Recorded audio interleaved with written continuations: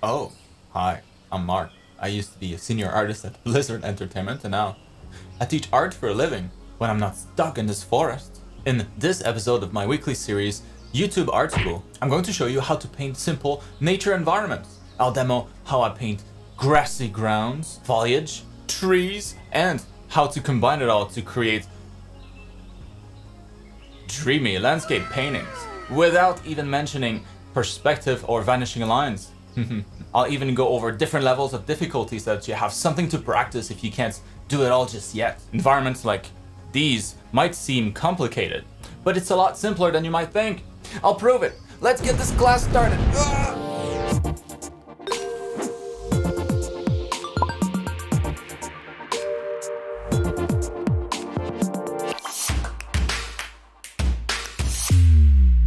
All right, class is in session.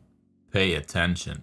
Also, pay the fee to watch the class. It's not free. You really thought I'd give away for free knowledge I've spent my entire career acquiring? If you want to keep watching the video, you gotta pay the fee of either 1 like or 1 sub. It's the law. I have no way of checking those, so don't steal. I'm counting on you. Now, today we'll be going over how to paint simple environments. No man-made structures, just good old nature. Of course, just because something is simple doesn't necessarily make it easy. But as usual, I'll try to break down my process in just a few simple steps so that it is as easy as possible. These environments that we'll be working on could be used for things like backgrounds for your character art. That's usually what I'll use mine for most of the time, but it could also be used as environment concept art pieces for your portfolio if you don't plan to add any characters in there. So many possibilities. Now, we'll be focusing on forests, clearings, plains, that kind of stuff. But let me know if there's any interest in exploring different types of environments for future videos maybe. Anyways, the key when painting environments is that you should not be painting every little detail yourself and instead rely on custom brushes as much as possible. That's gonna save you a lot of time. That's a good thing. So here are some of the main brushes that I'll be using in this class. We're going to be looking at these 5 in particular. So the first one here, MB, line art. This is, well, one brush that I use for line art, yes, but also a brush that's very good for branches and stuff like that. So this is the brush that I'll use for most of my trees and most of my little branches. Now, it might not look that impressive right there, but if we switch that to a mixer brush and maybe source something like this that has a little bit of shading, now when we draw, well, the shading comes with, and so when you draw these little branches here, it's gonna look like it's in 3D already. It's a mixer brush miracle. Next, we have the brush that I'll be using for most of the foliage. So it's going to be the MB bush right here. This one's gonna be great for dense, big foliage like this. In this particular case here, the pen tilt impacts the direction of the brush a little bit, so allows you to create some pretty dynamic trees or bushes. Next, we have MB foliage 1. These are going to be great for like up close foliage, that kind of stuff, where you would need maybe a little bit more detail. I have another one here that's very similar, foliage 2, just to introduce a little bit of variety. And then finally, MB grass, which is going to be just some good old grass here. Once again, not super exciting in this normal mode, but if you switch that to mixer brush, sourcing from something like that that has shading already, then you can get some pretty cool grass for free. Wow, nice. And I've added those brushes to my advanced painter set that you can find in the top right corner of the screen right here or down in the description below. Also, I added one of my favorite brushes that we just saw, MB Bush, to my starter set. So you can go ahead and grab that for free in the top right corner here of the screen. But if you already had the set, you probably got an email about it. So just go ahead and download the update. What are you waiting for? Use them responsibly. I will say though, it's always better to go ahead and create your own custom brushes, and these weren't too hard to make, because the more familiar you are with your custom brushes, the more you can get out of them. And this is particularly true for environments. Okay, next up, we'll go over some principles that you should keep in mind while you're painting to help create something believable. This is super basic stuff. We're not gonna dive in too deep here on YouTube, but these simple principles should still help make a huge difference if you follow them. Some of this might be pretty obvious if you have some experience already, but it might also be something that you never considered. So let's not take any chance and go over the 4 principles in question. values, colors, scale, and direction. So the first principle, values, this is going to essentially be that everything that is further back in a scene will have decreased value range, aka less contrast. For everything that's closer in the scene, right here, closer to the viewer, closer to us, we'll have more contrast to play with, brighter highlights, darker shadows. And so to make something appear further away, far in the distance, you would decrease the contrast a lot, kind of like those mountains in the background here. We can tell there are some details, but the contrast is so low that we can't tell much. Meanwhile, here a little bit closer to us in the scene, we have these trees, these bushes. As you can see here, the values go a little bit darker because we're playing with a wider value range. And then if we add something even closer to the viewer here, then we go even darker. And yeah, to check your values, the best way is to do it in black and white so that you're not distracted with any colors. And you can really make sure as best as you can that everything that is closer to the viewer is going to have a little bit more contrast compared to everything that's in the background. Don't do that and everything's going to look pretty flat. All right, let's bring back some colors in here and tackle the second principle, colors. And here the main point that I wanted to make is similarly to the values, with depth, with distance, the colors are going to change. In a landscape painting such as something like this, where we're outside and we can see the sky, with distance, everything is going to take up a little bit of a blue tint. I think we can easily tell the difference in here. In the foreground, we have just some normal grass. And then in the far distance, this mountain back there, obviously the grass over there is not blue. There's no such thing. I mean, we can tell there's a little bit of green in here, but it's very blue compared to what's in the foreground. And that's just the effect of atmospheric perspective. So maybe here we can take a look at color of the leaves in the foreground versus the color of the leaves in the shadows again a little further back in the scene, and you can tell there's a little bit more blue for the leaves further back in the scene and even more blue for the mountain in the back. The next principle, scale, is going to be a lot more obvious, I think, and it's just that everything that is closer to the camera is going to appear bigger than everything that's further back in the scene, closer to the horizon. That's going to look smaller. Obviously it isn't, but we perceive it as such because it's so far away. Like the trees here in the foreground, nice and big, versus the trees in the back there that might be the same size really, but they will appear to be smaller just because they're further back. And then the last principle, the direction. Here we'll just want to pick a destination almost that the eyes should go towards. And so I think the easiest way to approach it is to just imagine that you're in a scene and you're walking along a path. You're walking in one particular direction and you're trying to go somewhere. Where is that? In my case here for this environment, you can see we have like little hills that kind of go in this direction, almost like steps. Here we have the mountain and kind of like the trees here following in that direction as well. So you could imagine if you were walking in the scene here, you might be going towards that point over there. Maybe it's to the right here outside of the canvas. Maybe it's within the canvas. Doesn't really matter. Just imagine there's a little path in here that a person would be able to follow and arrange all your elements around that. You don't need an actual path. Like in here, I don't have one, but imagine there's one. Like if I bring back my other layers, well, I actually have one here in the foreground, but once again, you can see all the elements are kind of arranged around this path here, this clearing, and this is the destination. This is where we're going. But let's say I had placed a tree right here in the middle and there were no path anywhere.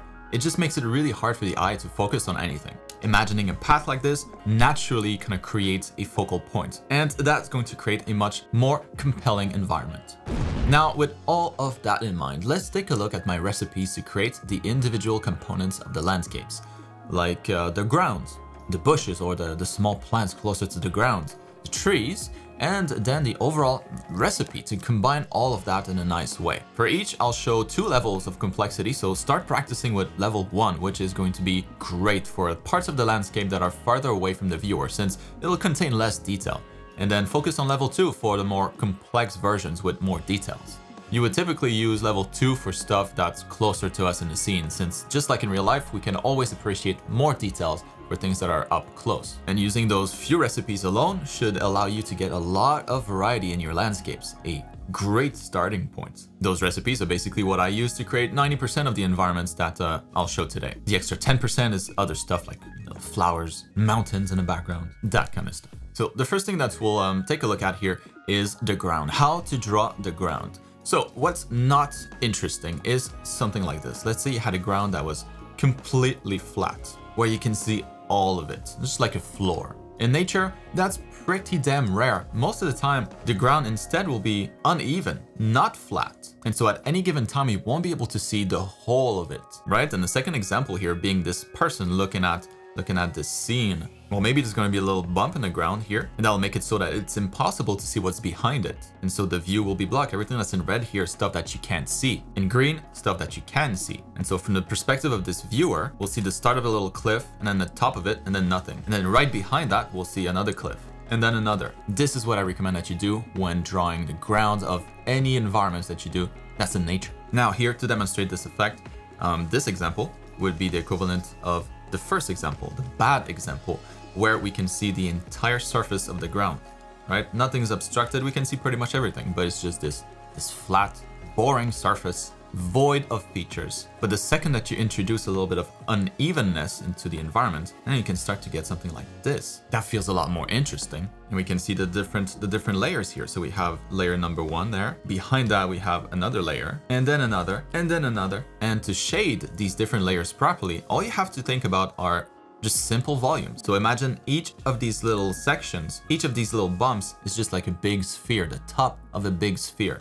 Something like this maybe. So you could crop out the bottom. We're not going to need that. And the top of that sphere, that is what would become those little hills. Of course, you can deform them, squash them, rotate them in position. And just like with everything else in the scene, just like we saw with the scale principle here, we'll want those different sections to be closer and closer together with distance, and farther apart the closer they are to the viewer here, creating this kind of rhythm where the frequency gets higher and higher with distance. So that would be kind of level 1. And then level 2 for stuff that's closer up in the scene. Right at the top of each of those little hills, we can add a little bit of bushes here, a little foliage to make that layering effect even more visible. Once again, help create a sense of scale where those details get bigger the closer to the camera they are. So whether the scale is massive or whether it's super small, always try to introduce some overlapping like this, some layering effect of your ground components. Much more exciting than just a flat surface. Now let's move on to level 1 foliage, or like bushes, like that kind of stuff here.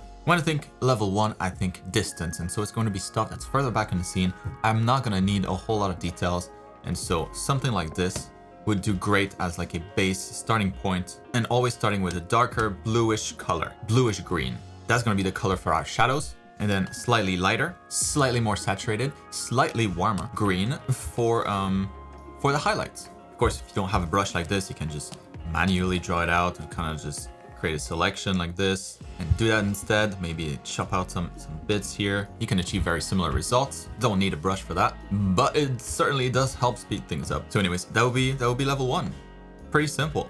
Now, what would a level 2 bush look like? Well, it would be very similar. Starts the same way, and then we just detail it more. Starting with the base color here. Maybe we start with a little bit of shadow on the ground around where the bush is going to be. Then apply the base color, usually starting from darker colors and building our way up to lighter colors. Now, since we are working with a little bit more details, I like to introduce more colors as well for the leaves. So on the back here, we only had 2 colors. For the bushes, we're going to introduce maybe like another one. For the leaves, that might be reflecting the color of the sky a little bit more. So slightly more blue. That would be for the sky color. We can start to blend some a little bit here. Introduce some fuzziness so that we can see all the details super clearly.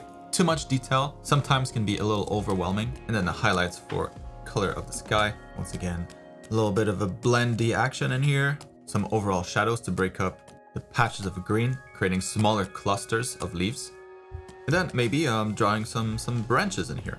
And then maybe top this off with a little bit of a extra light there. And then we'll just want to integrate that into the actual ground by maybe having a little bit of grass in front. And then final details with a brush that has a little bit more information, a little bit more detail information in there. And really quickly like this, you can get decent looking bushes. Like everything else in art though, use references. If you're not sure what a bush should look like, if you're thinking to yourself, I need a little bit more realism than that, find some good references and use that as your source material. But this process here is exactly how I tackle creating bushes. Now, moving on to trees. So trees going to be very similar, so not going to take too long. For the trees, I start with the actual trunk, always starting with big mass, and then as we split out into branches, that mass diminishes, and so the branches get smaller and smaller every time they branch out. Now, when you have the equivalent of like a dead tree like this, time to slap some colors on here. So the trunk, since it's away from the foliage, it's always going to get a little bit more light. And So I like to kind of darken the top of the tree here, the top of the branches, and shade the tree so that it's kind of like a cylinder where the edges are a little darker than the center. And then from here, very similar to the bushes. So we start with kind of like the base shape with a darker color for our leaves. Go pretty thick in some areas and then move on to the highlights. Boom, a little bit of smudge action again. Maybe some overall shading to make this look a little bit more round. Some extra highlights towards the top. And that's a level 1 tree. Easy. Now a level 2 tree will just be, yeah, just a more detailed version of the same thing. So starting with the trunk. And here I'm going to source this part of the tree there, the mixer brush, so that I can get some nice texture up close. There you go. Just something so that it's not just completely flat. From here, once again, we'll want to darken kind of like the top of the tree. On top of that, maybe we can add some slight imperfections, like a splatter brush, something similar. And then we can smudge this in some areas to break up the pattern. And then we can continue extending out those branches. Again, starting big and then tapering down. And from there, we can start to slap on some leaves in here. So some in front of the tree, some darker leaves behind the tree, some lighter leaves where the sun hits more directly, and then some extra branches in here. And then lastly, some overall kind of shading, some extra shadows against the light source, and some highlights for, well, for the leaves that are facing the light source a bit more directly. A little bit of contrast adjustment here so that we have a little bit more of it versus the stuff in the background because we're closer. Remember the 4 principles that we discussed? But yes, there you go. Boom, the level 2 tree. So now, moving on to the 4th recipe that I wanted to cover today, how to tie all of that together. The ground, the bushes, and the trees. Now, how to create something that would give us like a simple ground plane. That could be the foreground here. Here, that could be the middle ground, and then you can have another one for the background. So the anatomy of these ground planes here, actually quite simple. You have in front of it all, a surface of grass, a surface of ground. Then right behind that, we're going to plop the trees and the bushes, the foliage, in front of the trees to hide kind of like the base of the trunk. And behind all of that, of course, we're gonna have a sky plane. So super simple, 3 components, the ground, then the bushes, then the trees behind it all. And that is exactly what we have right here. Background, that could be just clouds or it could be just the sky. Then in front of everything, we're going to have the ground itself. Behind that, the bushes. And then behind that, the trees. And that's how you piece together a simple landscape. Now, what's cool with that is that you can take one of those layers, one of those planes, like this one here, maybe that's a plane, that's a rough one, a little bit more rough than the other ones, but then overlap them with more planes. Another one in front, another one in front, another one in front, oh my God. And this way you can get a lot of depth. And not only that, but you can kind of mix and match them. So maybe I remove the 2 middle planes and I'm left with something like this. Maybe I remove the background here, then maybe add this one back in, hide that one, bring this one in, or both of them. Maybe hide the foreground. A lot of super cool stuff that we can do. If we want to make one plane, for example, take up more space, we can just slide that up here, and that one becomes a little bit more dominant. You can do the same here with any of these. But yeah, what's cool when you build your ground planes that way is that you can easily layer them on top of each other to add depth. You just gotta make sure that you keep in mind, you know, the 4 principles that we saw at the beginning. And that's gonna be it for today's class. Oh wait, there's more. I mentioned the free brush at the beginning of the video, but the freebies just keep on coming today.